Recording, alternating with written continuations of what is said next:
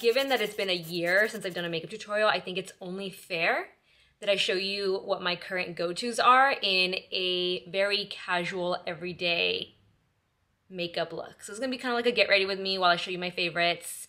And I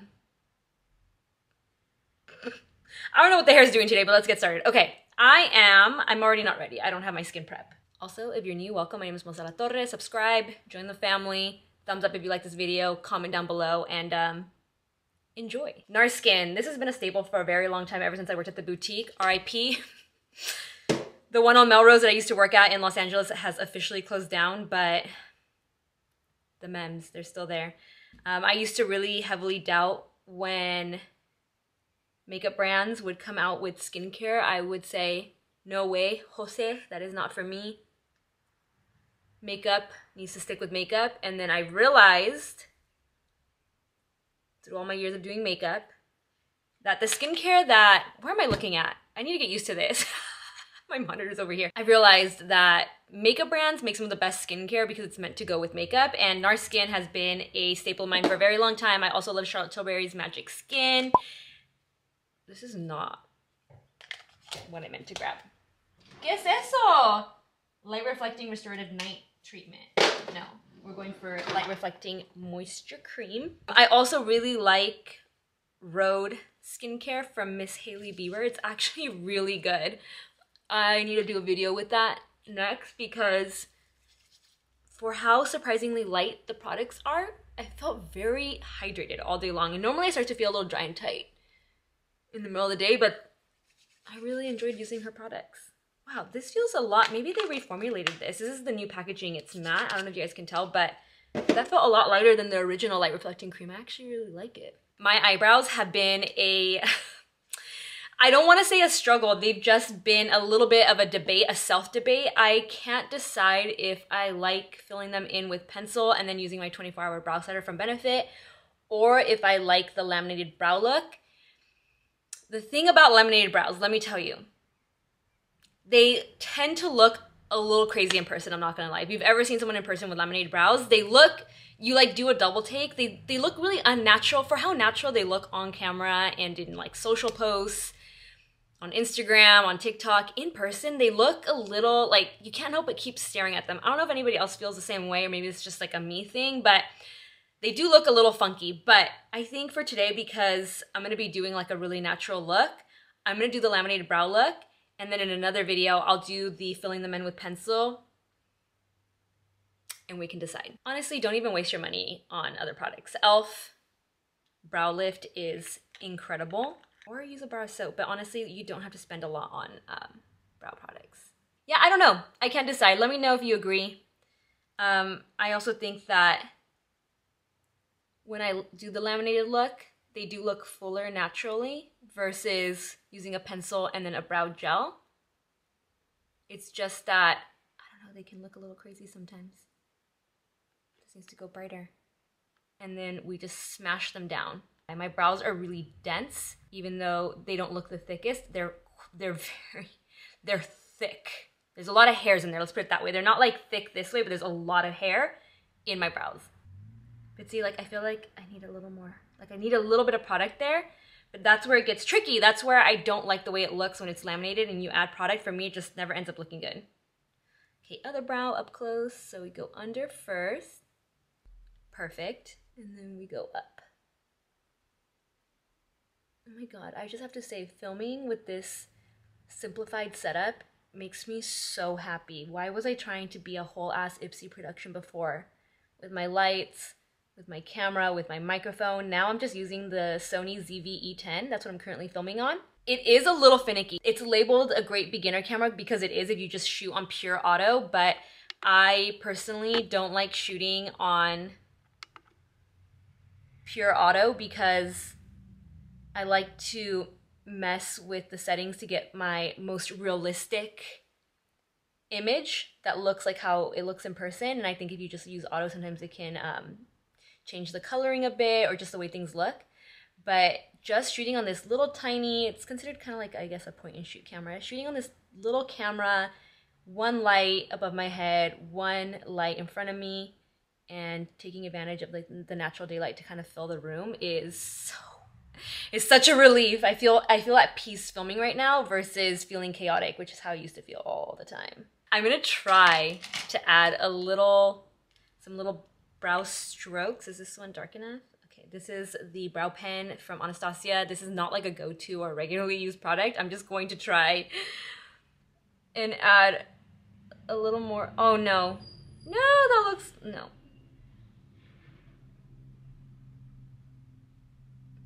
Oh, see? And we're not gonna try anything new because that is not the point of this video, but I tried it. Charlotte Tilbury Hollywood Flawless Filter. Seriously, it's so good, but I see everyone using it. I don't want to say incorrectly because there's no correct, wrong, or right way to use makeup. You can always do whatever feels right. But I just feel like everyone kind of just like slathers it all over their face and then completely covers it in foundation, which kind of defeats the purpose. So what I like to do is, for a natural everyday look, I apply it to the eyelids, cheekbone, the bridge of the nose, the jawline, the other side, and then also inner, oh my god, it's gonna go in my eye, that's too much. Inner corner. And then I'm just gonna blend it out, keeping it to those highlighted or the high points of the face, and then taking whatever's left over and adding it to other areas, kind of like the forehead. See how it's giving that glow? I'm using shade number 4, by the way. I think it has the best undertone if you're like a light olive like myself. Shade 3 also matches me, but it can show up a little light, and it's a little more on the peach side. I truly am impressed by what Charlotte Tilbury has been able to do on TikTok and the amount of love that they receive from Gen Z, because I feel like, I mean, I haven't been on YouTube in a while, so I'll see what you guys think about this. But I just remember anytime I used anything that was luxury or expensive, I would get a lot of hate for it on YouTube specifically. Nowhere else, just on YouTube. So I am curious what you are going to think of today's video and the products I'm using. But that's not the case on TikTok. On TikTok, I think people just want quality and great products. I don't know what it is. Or maybe people just feed into the hype a lot. But really, really impressed by the presence that Charlotte Tilbury has, especially with a younger audience on there, because like I said, back whenever I used, or my earlier YouTube videos, whenever I used anything luxury, which I absolutely love, like that's just, I'll admit that about myself, I naturally gravitate towards luxury beauty products. I don't know what it is. Maybe it's because I started there. I used to freelance at makeup counters, Armani and YSL being one of them.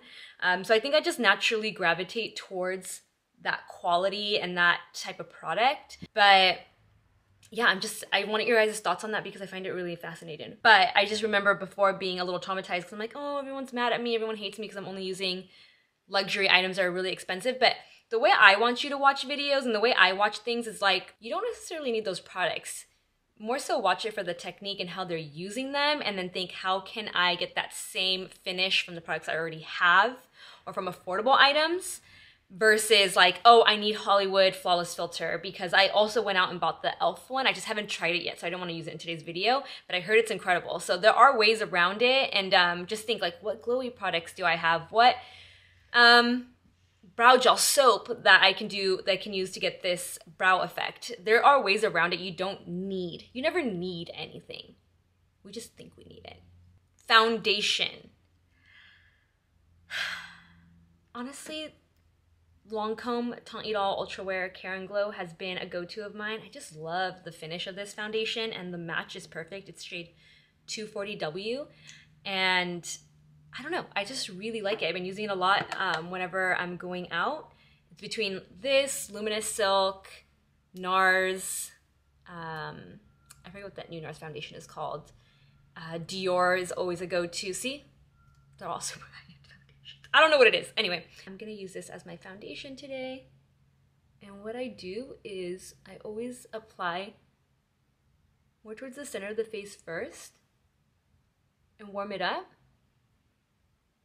so that it sinks into my skin and looks like skin, but then immediately blend it out with my sponge. This is the key here, immediately going in with a sponge and blending it out, because the longer you let it sit, the more likely your foundation is going to start to set on your face and the harder it is to blend. So I always like to start applying it and then blend it out to get a really nice, almost like sheer skin finish. So I go section by section. I don't use a full pump. Warm it up and blend. Let me zoom you guys in for the next one. Look at the way this goes on the skin. Look at that. By the way, I'm working on a series of videos for my shorts that's literally just, oh my God, this dog fur just came off my face. I'm working on a series of shorts that's just me trying foundations and giving my honest opinions on them, doing it in 4K. This is 4K as well, by the way, but doing it in 4K, zooming in so you can see all the details, because I think my biggest complaint too about any sort of product review on socials that isn't YouTube, I feel like you can't really see the quality of the product being applied because the iPhone front camera just isn't ever going to compare to a camera like this that shoots in 4K. I've really been enjoying filming that series of videos and I can't wait. I mean, some of them are probably already up if you haven't checked my shorts tab here on YouTube, but I'm obsessed with skin. Skin needs to look like skin. Even if I'm full glam smoky eye, the skin needs to be absolutely flawless. And in that series, I am really satisfied with the way you're able to see the foundation that I'm trying, all the foundations I'm trying, and I'm gonna do concealers, highlighters, I'm gonna do anything related to skin in that little series. I love that you're able to see it going on every single little pore. Tell me this does not look incredible. This foundation, amazing. I also like to keep any foundation around my mouth really, really minimal, especially right here, because I'm a very expressive person, and throughout the day, no matter how heavily I set this area, I'll get creases right here and right here from just like laughing and showing expression, as you know, is natural in life. So I like to keep it really minimal. So I mostly apply it here, here, blend, and keep it minimal right here. And then anything that foundation didn't cover, I'll go in with my favorite concealer of all time. Sometimes I think to myself, you use this way too often, you need to switch it up, but I love this concealer because it works for correcting or concealing little breakouts, adding a little more coverage, because it's more of a matte formula, but it doesn't, I don't know what it is about it. It's just so good. Under eyes, blemishes, you need more coverage. It is just my favorite formula.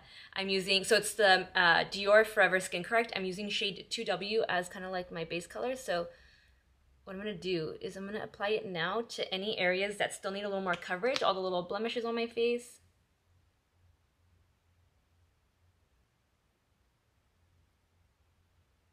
Just like that. And then I'm actually gonna let it dry down a little bit. So when I start blending it, the coverage stays where I want it and it doesn't then reveal the blemish that I just tried to cover. Favorite base brush of all time, the Hourglass foundation brush. I was also using, Hourglass just makes really good brushes and I feel like nobody really talks about them. This one is incredible for your contour, for your concealer. I'll use it again in a little bit, but the foundation brush, when you're just trying to keep a fuller coverage, I just press, I don't blend, I just press over those little dots that I just added. And look at that. Ugh, this concealer is so good. I think I've gone through like 4 of those already, I'm not gonna lie.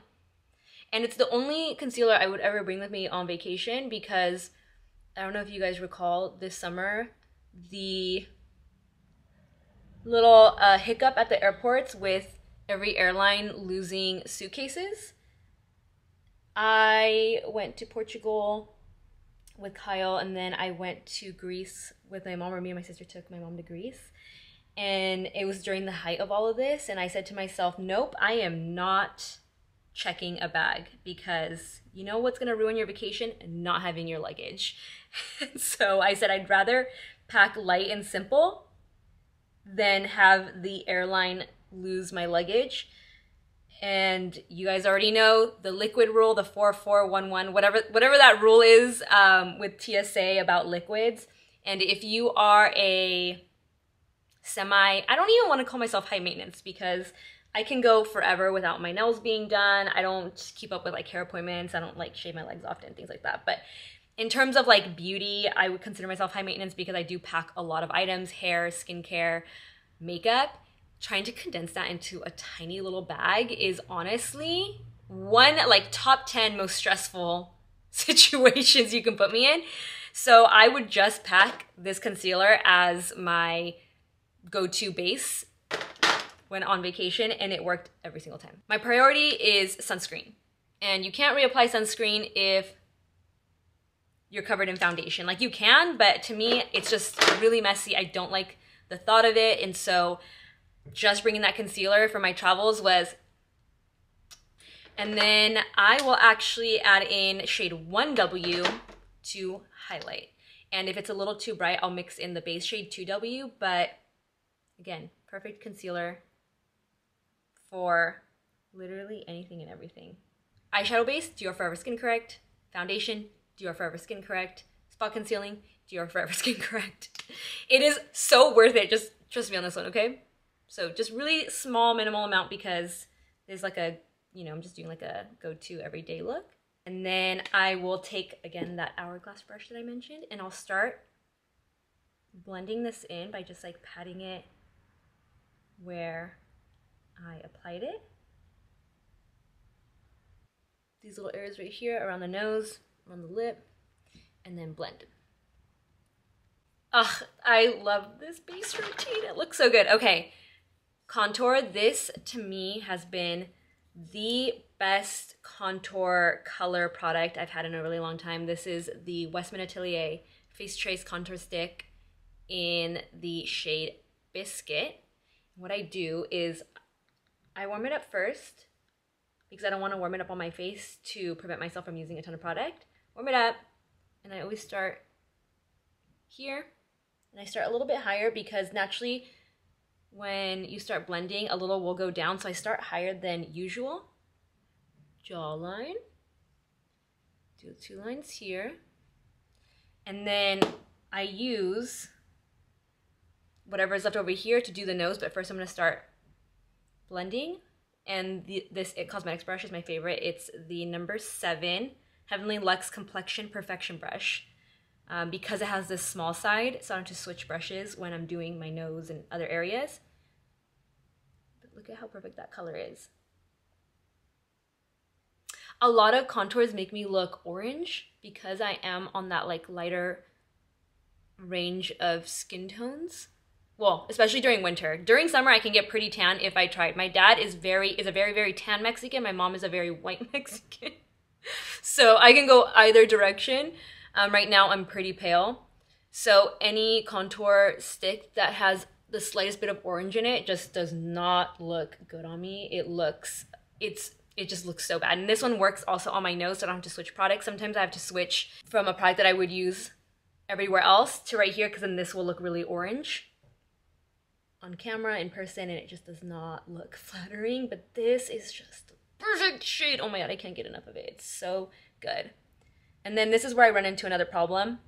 So it's so funny, a lot of the things that I do off camera have been trending lately on TikTok, and I'm like, am I just like really bad at showing? Yeah, I think you guys are all gonna agree since I haven't been on YouTube. Everyone's been adding the contour on their eyelids and then blending it out that way, and that's what I do with my bronzer too. There's another issue though that I run into whenever I do like the laminated brow look first, because there's product, and I don't wanna get it in my brow hairs, so let me start by doing the nose and then like work up the strength to do that. So I'm taking whatever I put on my hand, and I'm using the skinny side, the little tiny side of the brush to do my nose. And I used to not use any cream contour products on my nose, but now I find that when I do it with a cream first and then add my setting powder, it ends up looking really natural versus doing it with a powder afterwards. And especially this particular product, the color again is just perfecto. Oh, y también yo te quería decir, también quería decir que si quiero hablar más español en mis videos, cuando estábamos remodeling la casa, muchos de los trabajadores que estaban trabajando en la casa nomás hablaron español, o hablaban. Is it hablaban? Oh my god, what is the word? They only spoke español. Entonces, creo que mi español, even though I'm not doing myself justice right now, creo que mi español es más mejor que antes. tengo más confianza cuando estoy hablando en español. Even if I forget words, I do just overall feel better. I'm gonna do a little bit of the lip too. I do feel better when I speak Spanish. So, si quieren que yo hable, oh my god. No voy a hablar español, no nomás voy a hablar en español en mis videos, pero si quieren que haga un video donde yo nomás hablo español y estoy haciendo mi maquillaje, lo puedo hacer. Nomás les pido que no se ríen de mí cuando tengo un poquito de un acento y cuando se me olvidan palabras, pero yo creo que es más mejor que antes. But I really do love speaking Spanish. Like, honestly, I think it's one of those things where once you realize that you're getting better and better, you can't stop. And honestly, I just like, I'm so glad the time, oh wait, hold on, pause, and then I'll pick up what I'm saying. Picking it up on the big side, I'm gonna be careful to not get it in the brow hairs, but I'm essentially just putting it, let me zoom in. I'm essentially just putting it into the crease and then blending out into the temple right here. And then I'll perfect it with a powder bronzer afterwards, but see how it adds a little bit of a lift? Let me brighten this up a little. I love this for every day because I don't wear eyeshadow every day, and this just satisfies that need to have something there for dimension and just a little bit of a lifting effect, and it looks so good. So what I was trying to say is I just wish growing up that I do think because of social media, I just think of like Bad Bunny's. I'm always quoting Bad Bunny here on my channel. That lyric when he says, "Ahora todos quieren ser latino." No, hey. I always think of that line when he says, "Ahora todos quieren ser latinos," because it's not that everybody now wants to be Latinos. It's just that now, and I don't want to say now it's cool, because that is totally the wrong way to look at it. But now, because it is much more visible through social media to see Latinos thriving and like being proud of our culture, it's embraced more. Whereas when we were younger, you were trying to fit into this American standard of speaking English perfectly and not speaking Spanish. And I feel like now it's like, okay, we all want to be bilingual. It's cool if you speak more languages. And before it was like, oh, you speak Spanish, you're not from here. You're not American. And it's also like that Selena quote, you're never going to be American enough for the Americans. You're never going to be Mexican enough for the Mexicans. And it was this constant battle. And I feel like now it's cool to be both and embrace both parts of yourself. If you are Latino and you were born in America like myself, but your background is heavily traditional Mexican. I mean, if you guys met my family, you'd be like, whoa, she is Mexican. I keep my family life very private because they are not public people, and I respect that. But I do love seeing it now, and it's, again, saying, oh, no, it's cool to be Mexican, or no, it's cool to be Latino. It's totally the wrong way of thinking it. It's just that it's more accepted, more visible, more people are able to see our culture more because of social media, whereas before it's like, oh, you should just, you know, be American if you're in America. You shouldn't, you know, show any of your Mexican side because you're not going to be accepted. So that's all I wanted to say with that.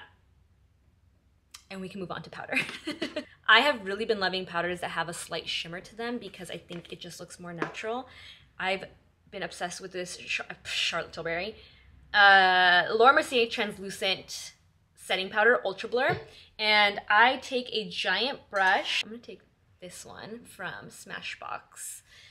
And I just buff it all over my skin, even over my contoured areas.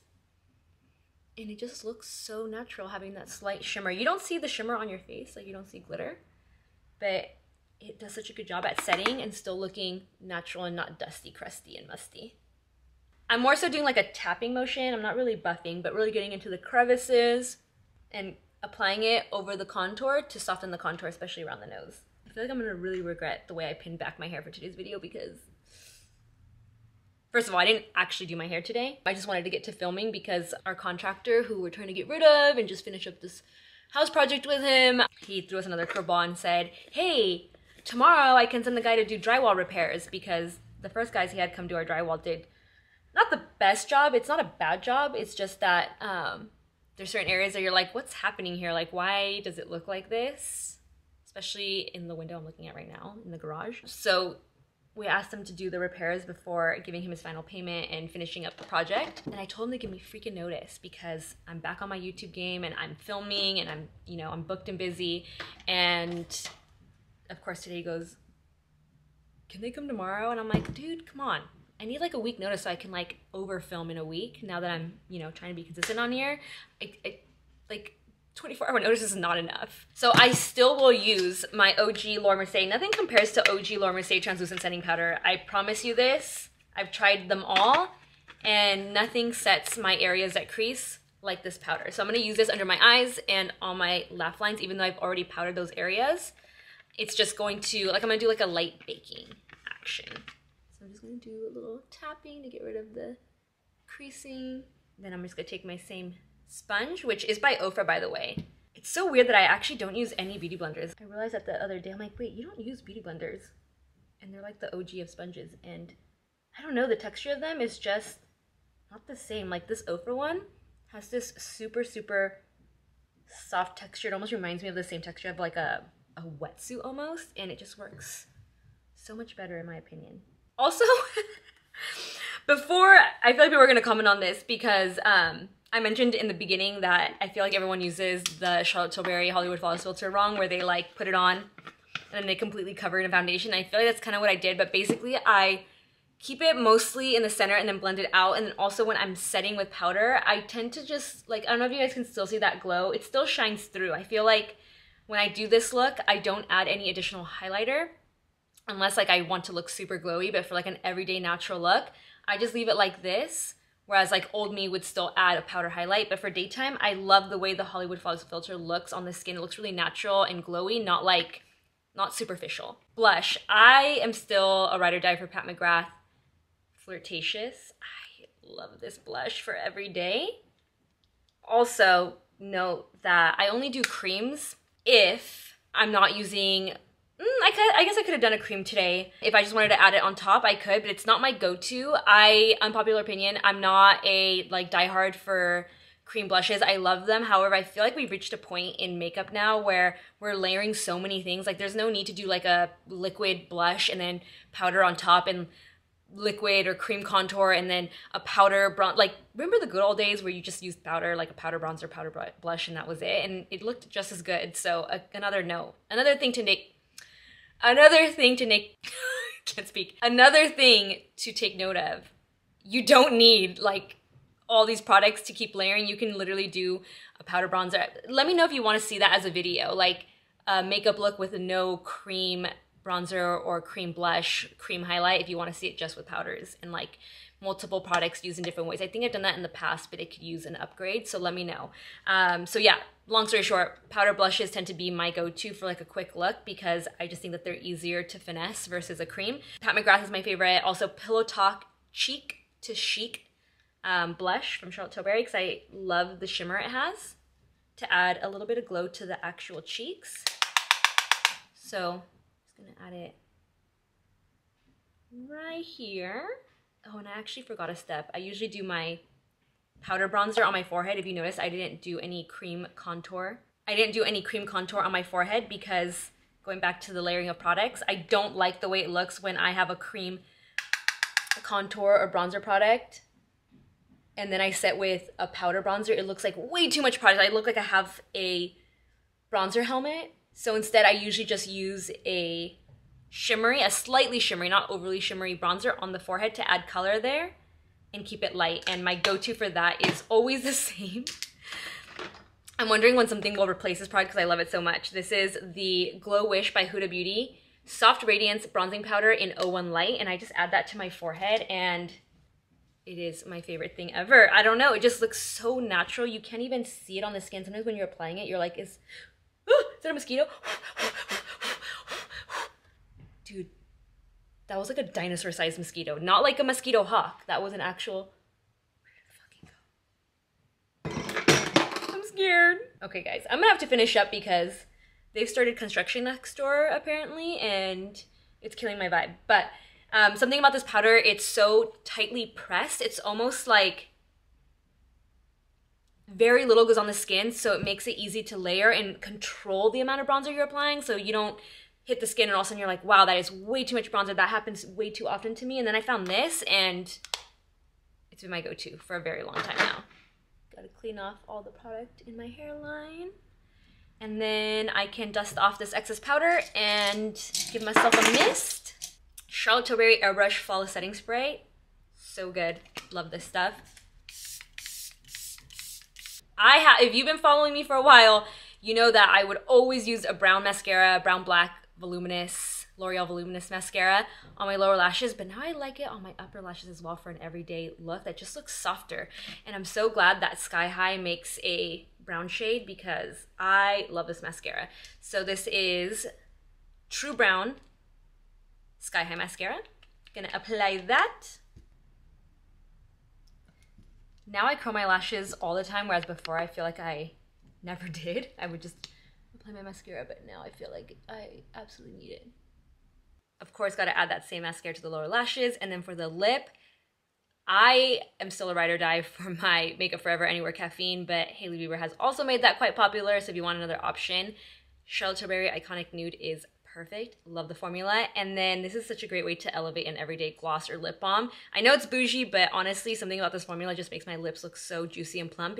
It is the YSL Beauty Rouge Volupté Candy Shine in the shade 02, which is essentially a clear. If not, the Maybelline glosses are still on my list of most used glossy lip products.